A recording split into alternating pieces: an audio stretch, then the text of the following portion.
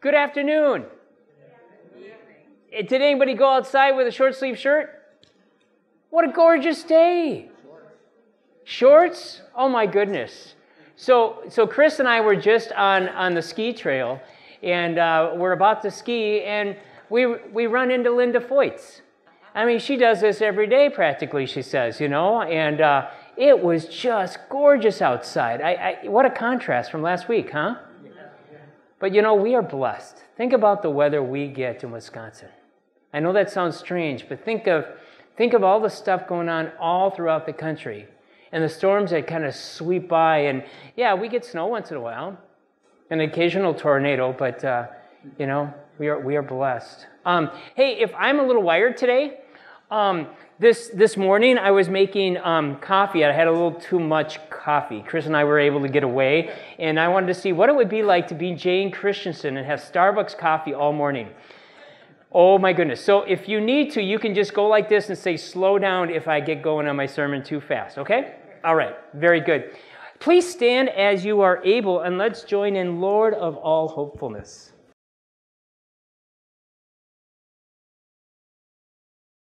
Take it away, boss.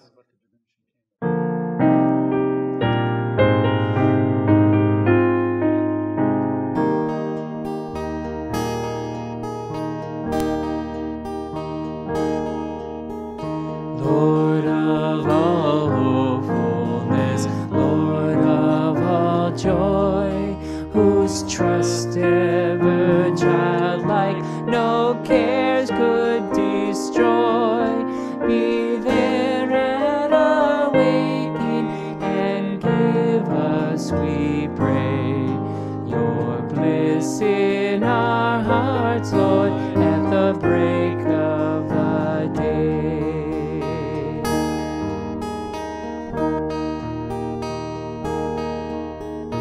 Lord of all eagerness, Lord of all faith, whose strong hands were skilled at the plane and the lathe, be there at our labors and give us, we pray, your strength in our hearts, Lord, at the noon of the day.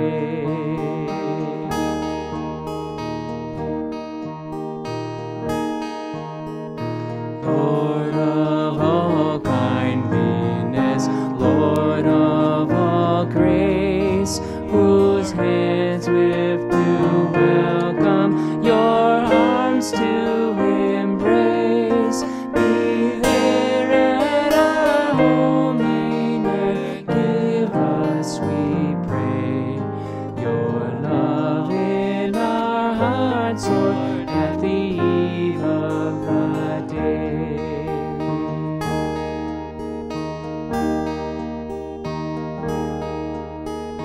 Lord of all gentleness, Lord of all calm, whose voice is contentment, whose presence is balm, be there at our sleeping and give us, we pray, your peace in our hearts, Lord, at the end of the day.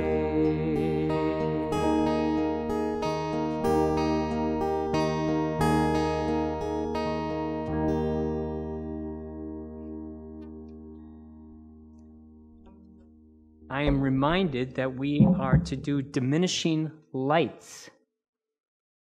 As we prepare for Christmas, we typically light a new candle each Sunday. But as we prepare for Good Friday, we extinguish a candle each Saturday or Sunday to remind us of the approaching darkness of betrayal and death. During this time of Lenten preparation, we think of those who turned away from the light of Jesus. And we remember that we too turn away. Jesus healed many who were sick in mind, body, and spirit. Only a few returned to give thanks. We realize that we have taken the gifts of God for granted, that our lives have lacked gratitude. Our lack of gratitude shields the light of Christ from us and others, we extinguish the first candle, confessing our own failure to God, to give thanks to God. Let us pray. Oh Lord God, again, we thank you for gathering us here in your name. We thank you for the gift of today, the warmth and bright sunshine, so many good gifts, and even for the breath of life. Lord, oftentimes we do not share that gratitude. Oftentimes we neglect to say thank you. Lord, draw us to you today, that we may learn from you. As we walk with you, Jesus, in the scriptures today, that we would take heart to the hospitality that you demonstrate through the parable and through the actions of Mary. Lord, now we come to you as your people, confessing our brokenness, confessing our sins, confessing our weariness in the silence of our hearts.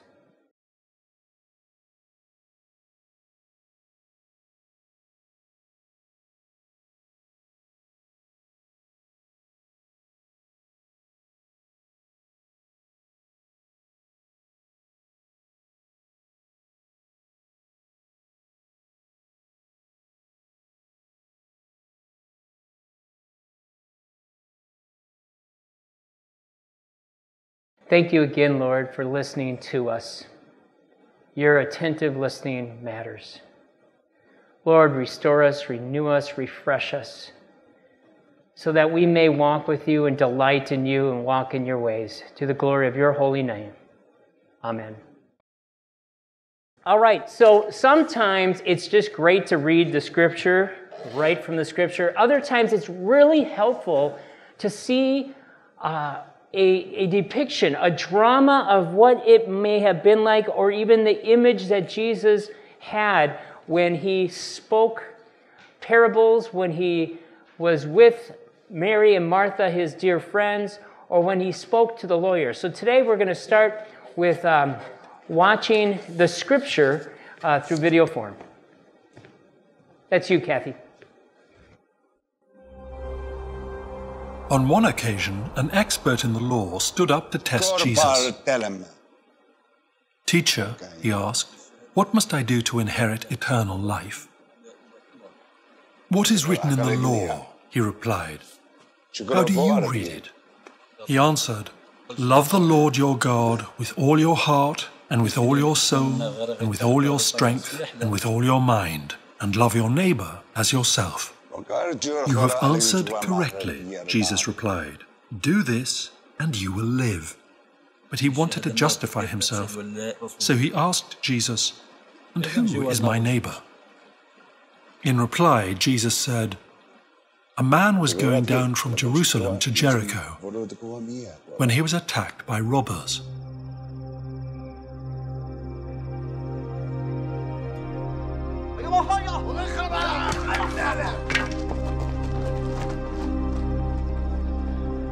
They stripped him of his clothes, beat him, and went away, leaving him half dead.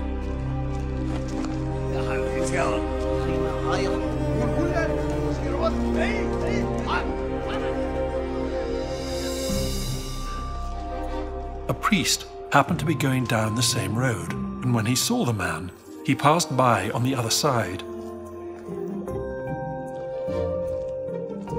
So too a Levite, when he came to the place and saw him, passed by on the other side. But a Samaritan, as he traveled, came where the man was, and when he saw him, he took pity on him. He went to him and bandaged his wounds, pouring on oil and wine. Then he put the man on his own donkey, brought him to an inn, and took care of him. The next day he took out 2 denarii and gave them to the innkeeper. "Look after him," he said, "and when I return, I will reimburse you for any extra expense you may have." Which of these 3 do you think was a neighbor to the man who fell into the hands of robbers? The expert in the law replied, "The one who had mercy on him." Jesus told him, "Go and do likewise."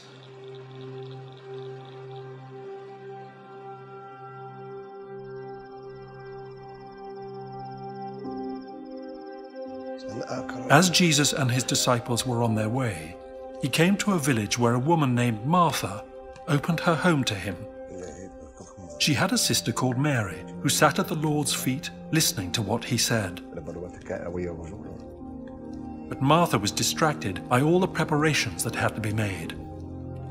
She came to him and asked, "Lord, don't you care that my sister has left me to do the work by myself? Tell her to help me." "Martha, Martha," the Lord answered, "you are worried and upset about many things. But few things are needed, or indeed only one. Mary has chosen what is better, and it will not be taken away from her."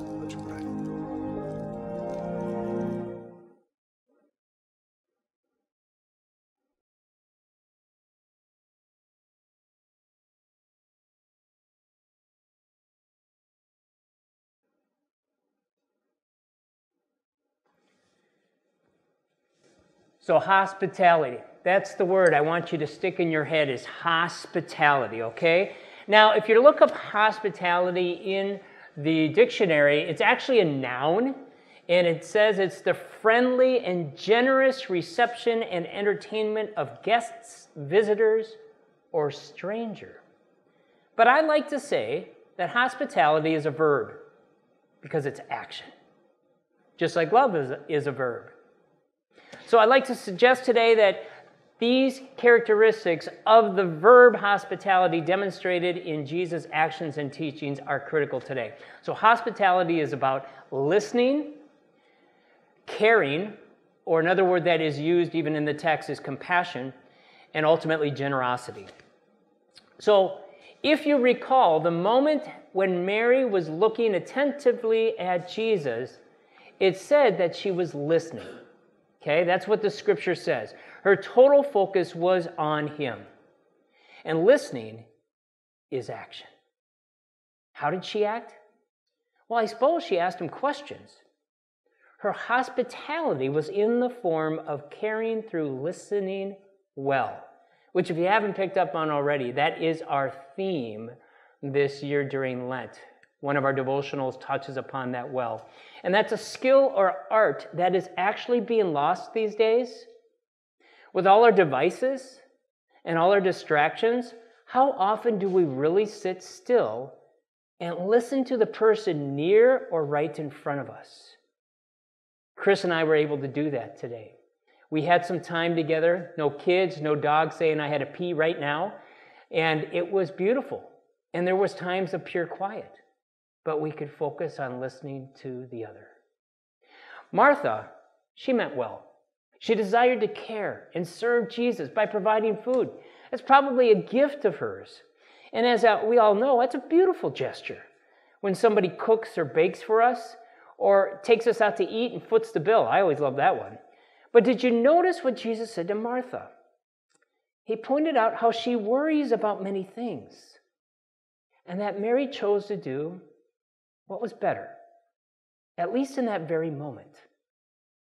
Yes, our care is best when we are simply present with someone and we listen well to what they have to share. The Good Samaritan parable convicts me every time. I mean, how often in life do I, maybe possibly even you, walk by somebody in need? I know more than we care to say. Nonetheless, this is what I want us to focus on. How did the Samaritan care for the Jewish man beaten up alongside the road? First, he may have heard his cry of pain from afar. He may not have. Then he saw him there, and immediately he went to action.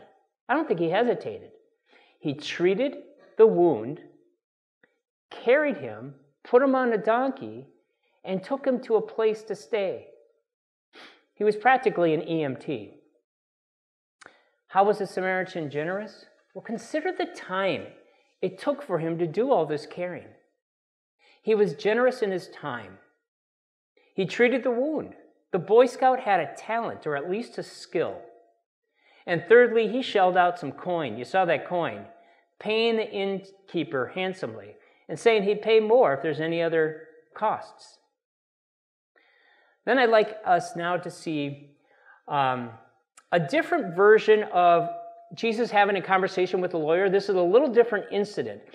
But what I'd like you to understand is the concept of how serious it is to live this out, and how Jesus calls people to completely give everything. Here's a little different version of Jesus' encounter with the lawyer.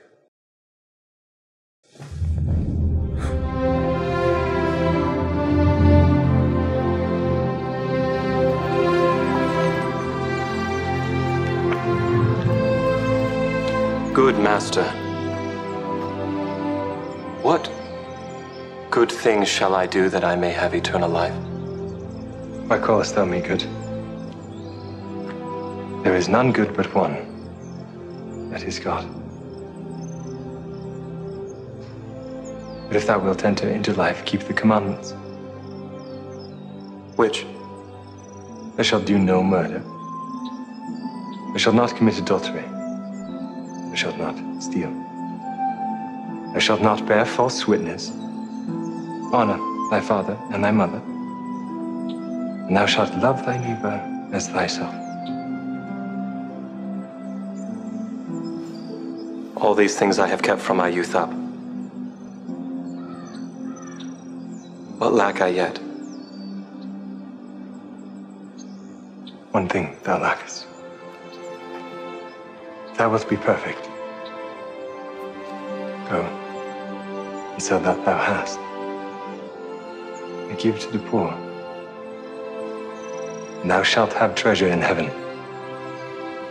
And come, and follow me.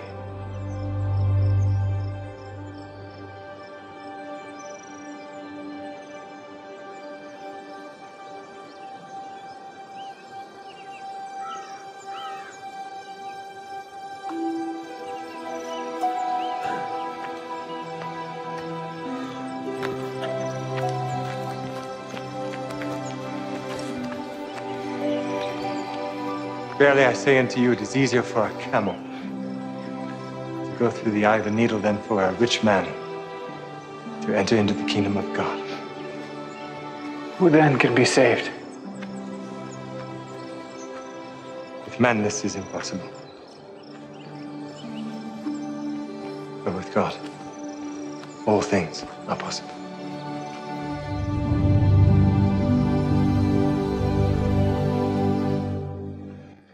So I contrast that. Here you got a rich young ruler. He is really a godly man. He's obedient. He's doing what he can to honor the Lord in his life. And then Jesus challenges him to give it all. Give it all. When you see that and you put that up against the Good Samaritan, what the Good Samaritan did is doable. It's doable. We could do that. Now, there's so much more underneath there, because a Good Samaritan loved somebody who likely did not love him, right? He was a Jew, and Jews and Samaritans typically don't like each other. Particularly, Jews don't like Samaritans because they're a mixed breed. They're written off, okay? So he loved somebody that typically would hate him. But he did what was right in God's eyes. The rich young ruler, well, he knew it was going to be a complete stretch for him, and he walked away, I'm sure, just disheartened, because that would be, like, for him, impossible. So I want us to think of this is possible. We can do this. We can live this hospitality out and care for those, even for those who we may typically not care for. I'm going to do a little shift. One of my favorite commercial lines is this. Let's sing it together. Like a good neighbor, State Farm is there. Practice that when you go home, okay? Because I think I just slaughtered it. But I really want you to think about this. I love this line, and I've got somebody who works for State Farm, been talking to him lately and stuff, and I can't help but just go to that commercial. But what if they said that about St. Olaf? Like a good neighbor, St. Olaf is there, right? You know? So to speak on that, this is off the script. We were delivering soup yesterday and stuff, and I went to a neighbor, literally a neighbor, kind of kitty corner, lives next to Jim and Paula, and he's 31 or so, and his mom had a stroke. And I heard that, and they said, hey, bring some soup over. He was thrilled. In fact, I gave him more, and he said, oh, thank you so much. I'll have that for lunch and everything. But it was perfect. And he knows St. Olaf. He says, oh, man, I really missed that beer and wine event you have. And he said, what about that chicken dinner deal? Oh, you mean the Bluegrass Festival? Oh, yeah. And so, but here it is, this young man, he might not show up to worship, right? But he sees us as a good neighbor. So I think that's powerful. If people can see that we care for them, whether they're in Hartford or other places, but that's that hospitality reputation that we want to have in Jesus' name. It's not so much about St. Olaf, but it does identify a community, right? Well, if you didn't realize this already, this is the next slide. Hospitality is one of our core values. In fact, it's called authentic hospitality, meaning it's real. It's not just assumed, like we stand at the door and go, okay, somebody's got to shake your hand. That's the assumed greeter, right? No, but it's genuine in nature. It's coming from the heart. So this is how we've defined it in our way of creating core values. First of all, it's based off of Romans 15:7. So Romans writes, welcome one another, therefore, just as Christ has welcomed you for the glory of God. And so authentic hospitality expresses God's invitation to welcome, receive, and care, not only those we know, but also for the stranger and guest. This is so all may know that God in Christ values and loves them. And then we define it further. Authentic hospitality makes people feel at home in our presence and invites a sense of belonging. We are called to be disciples, sent out by Christ and going out of our way, even when uncomfortable or inconvenient. Sounds like the Good Samaritan. God uses our relationships with others to expand his kingdom and receive new lives in Christ. Another core value for St. Olaf is contagious generosity. So again, John 3:16. Anybody know that verse? Can you say it by heart? For God so loved the world that he gave his one and only Son, that whoever believeth in him should... Oh, you guys are good. You guys are good. So as God so loved the world that he gave his Son, so that we may have an abundant life, so we give generously to bless God and others. Generosity is contagious and inspires others to do acts of kindness. I think of it this way, that the kind of generosity that we live out multiplies, or even having the compounding effect, like people's investments, right? Over time, it continues to reverberate and it multiplies and grows even more. It's contagious and spreads like a virus everywhere. Okay, that was not the best reference these days. Okay, sorry about that. And then finally, you got compassionate service. And the compassion means it comes from the gut. It's a heart or gut-wrenching care that is greatly concerned for another's well-being. The scriptures from Matthew 25 says, Jesus says, truly I tell you, whatever you did for one of the least of my brothers and sisters of mine, you did for me. So compassionate service is actively caring about the needs of others. Therefore, the Holy Spirit prompts us to joyfully do God's work, helping our neighbors in our communities, both near and far. In fact, if you read the devotional the other day from Outreach for Hope, did you hear about St. Olaf? Yeah, so Steve and St. Olaf was in there about our ministry downtown with the produce we send downtown. If you're not getting those, let me know. It's really cool because they're written and in video, so you get to see the people and hear them testify. Beautiful devotions. So compassionate service happens when God calls us into the world together, especially as we step into greater uncertainty, discomfort, resistance, or sacrifice. That is when we serve outside of our comfort zone. Okay? We may discover unexpected opportunities to transform the lives of individuals, families, communities, and the world through Jesus. So do you hear all that language that these core values use that truly illustrate what Jesus was getting at, particularly with the Good Samaritan parable? Again, our challenge as we walk through Lent, as we journey to the cross, as we follow Jesus, as we call ourselves Christians, as followers of Jesus Christ, and many followed him, and many might have said they were followers, but then eventually they turned away and they went back to the realities of life and no longer followed Jesus. But if we do that, if we follow Jesus, we will exude authentic hospitality like Mary and the Good Samaritan. We will extend contagious generosity when given the opportunity to bless. And we will live out a life of compassionate service that is willing to sacrifice and give its best in someone's time of need. That's who we are. So in a world where hatred abounds, neglect, harsh words, and road rage runs high, let's be different. Let's be holy. Let's be set apart, a light in the darkness, a people spilling forth with hospitality, shown by listening and caring and generous actions. In whose name? In Jesus' name. Amen. So going to that parable of the Good Samaritan, and those of you doing Bethel, what is the theme of chapter 4 of Genesis? Chapter 4 of Genesis. This is a tough one because it's not a natural one.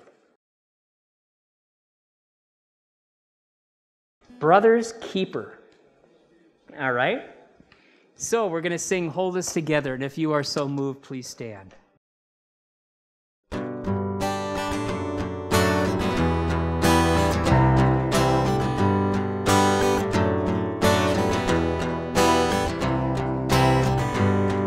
It don't have a job, don't pay your bills, won't buy you a home in Beverly Hills.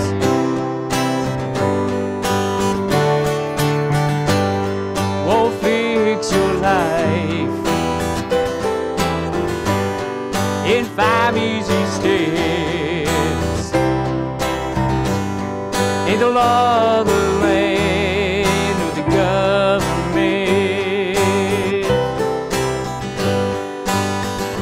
but it's all you need, and love will hold us together, make us a shelter to weather the storm, and I'll be my brother's keeper, so the whole world will know that we're not alone.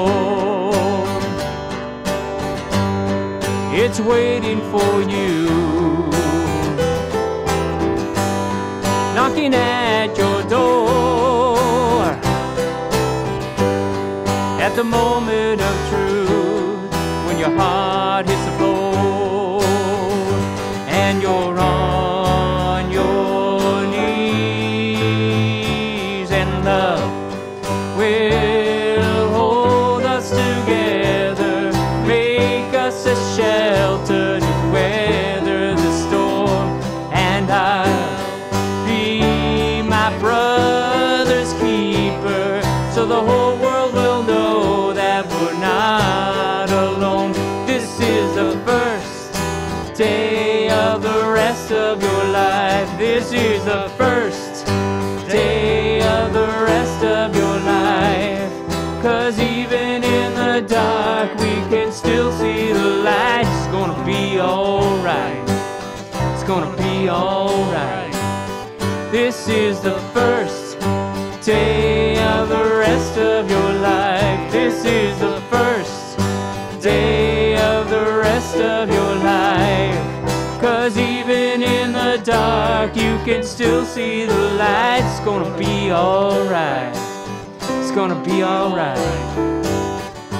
And love will hold us together, make us a shelter to weather the storm.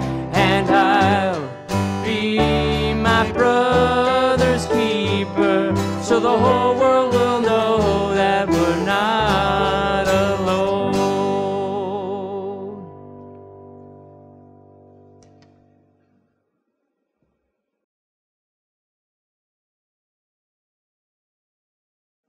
Let us join together, confessing our faith in the words of the Apostles' Creed.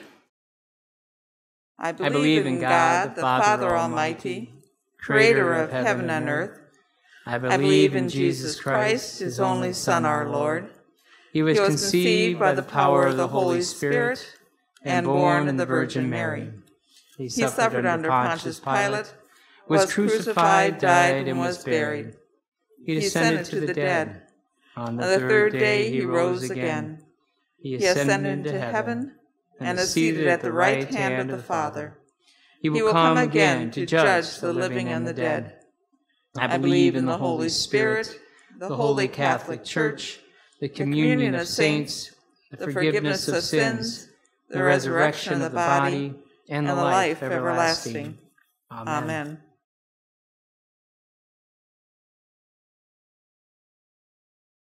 Relying on the promises of God, we pray boldly for the Church, the world, and all in need.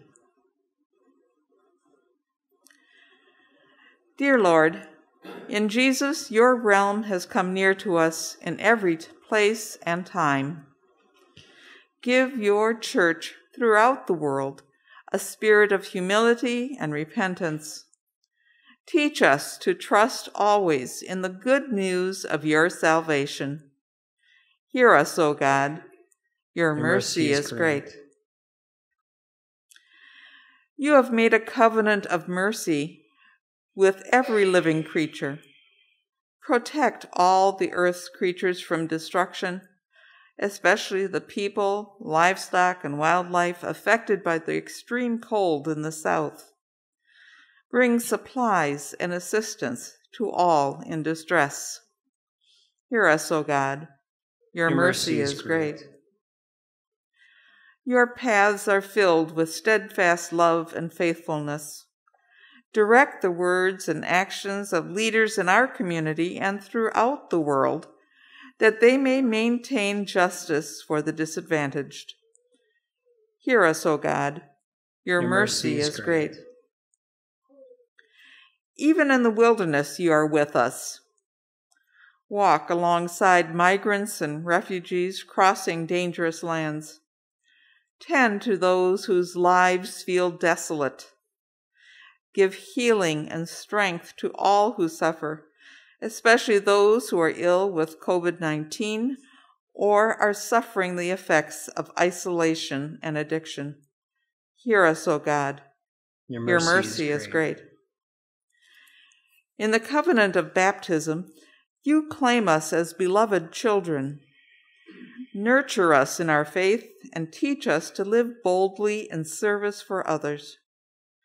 Strengthen this congregation's ministries of care and concern, especially our soup troop and food ministry. Hear us, O God. Your mercy is great. God of life, bring your peace, healing, and renewal to those families and friends listed in our bulletin or on the screen. Read with me: Noah, William, Harriet, Jenna, Herb Heck, Dick, Lynn, Jody Wells, Tom Christofferson, Marlene, Linda Frederick, Sheila Kay, and Kathy L., and also the family and friends of Scott Hefty mourning his death. For those serving in the military around the globe and those who have returned home. Hear us, O God. Your mercy is great. In baptism, you join us to the death and resurrection of Jesus Christ. We praise you for all those who have died trusting in your faithfulness, and who have given us examples of the joy of life in harmony with you and your kingdom. Hear us, O God. Your mercy is great.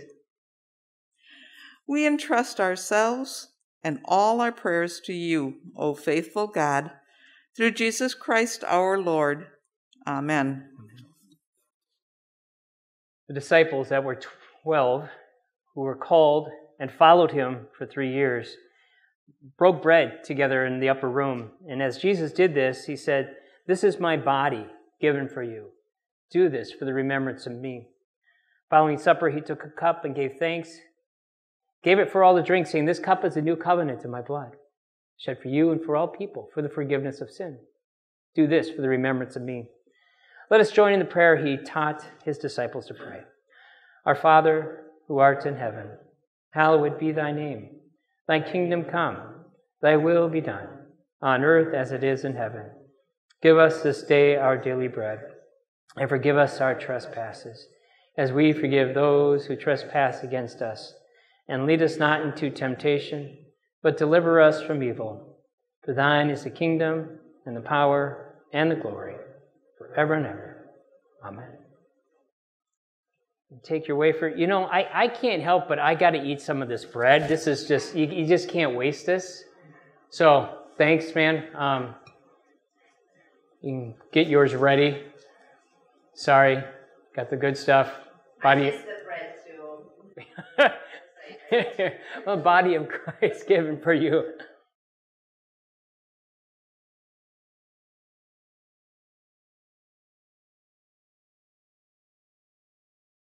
Blood of Christ shed for you.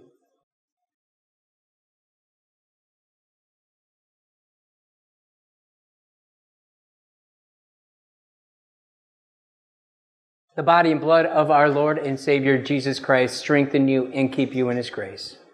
Amen. Yeah, you may be seated. I'm sorry, I didn't tell you to do so, but when June sits, everybody else can sit, okay? Sorry, I just had to say it. You were right there, you know. Hey, I got a special memo sent to me fresh today from the council president, and this is a big deal, so mark your calendars, all right? Special congregational meeting, Sunday, March 7th, 10 a.m. It says, please mark your calendars and plan to attend, either in person or on Zoom, or we'll find a way. This special congregational meeting to hear and discuss plans of improving our West Lawn area with a patio pavilion and sign, digital sign. Members of the council and property team will present details of each item, how we envision they will enhance our ministry efforts, and financing options. A congregational vote will then be taken to determine if we proceed. Does that council president want to say anything more? Okay, all right. Well, so we're going to discuss what's happening as we go out these doors and we go out to an empty lawn, and how we can use that area for ministry and improve it. And then there's also been, over the years, an interest in having a sign that would be able to express and tell the community what we are doing here. So we'll be bringing those plans to the congregation on the 7th. If you have questions, come with them. We'll discuss it, get all our concerns out, and then we'll make a decision as to whether we proceed with that. If we do decide to go ahead, we'd like to get it done as soon as possible this spring so we can use it for the summer. And good reinforcement. That sounds just like the council president wrote. Yeah, it's excellent. Just so you know, guess what week this week was? What do we do on Friday? Soup. You are brilliant, and it is cheesy potato with all sorts of good stuff in it. And we have more jars and stuff, so if you want to take one home or share it with somebody, we have some boxes of food handy and some soda bread. So please join in the fun. Anybody else have anything else to mention? If you do, please stand. See nobody stand. Oh, you're going to share something.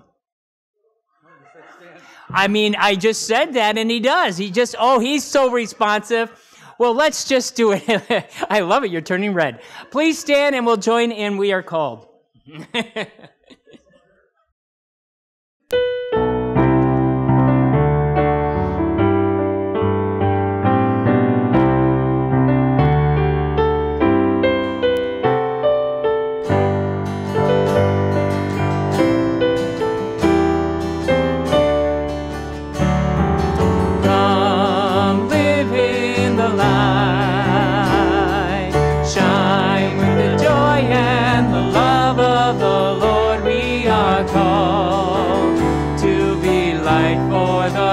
kingdom, to live in the freedom of the city of God. We are called to act with justice. We are called to love tenderly. We are called to serve one another, to walk humbly with God.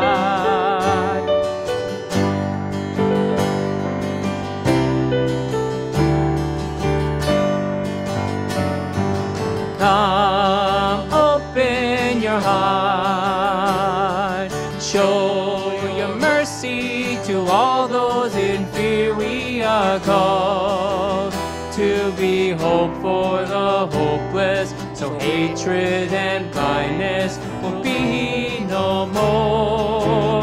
We are called to act with justice. We are called to love tenderly. We are called to serve one another, to walk humbly with God.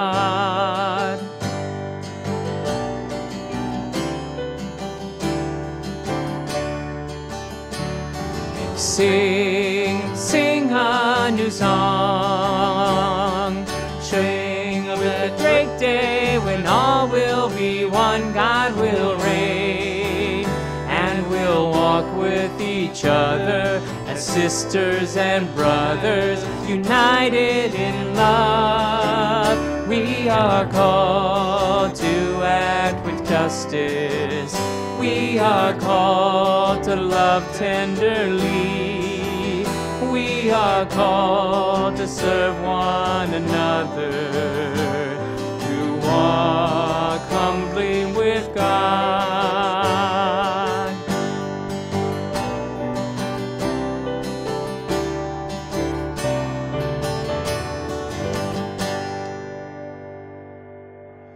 As we are sent into the world to bear witness to our faith, go in peace, serve the Lord. Thanks be to God.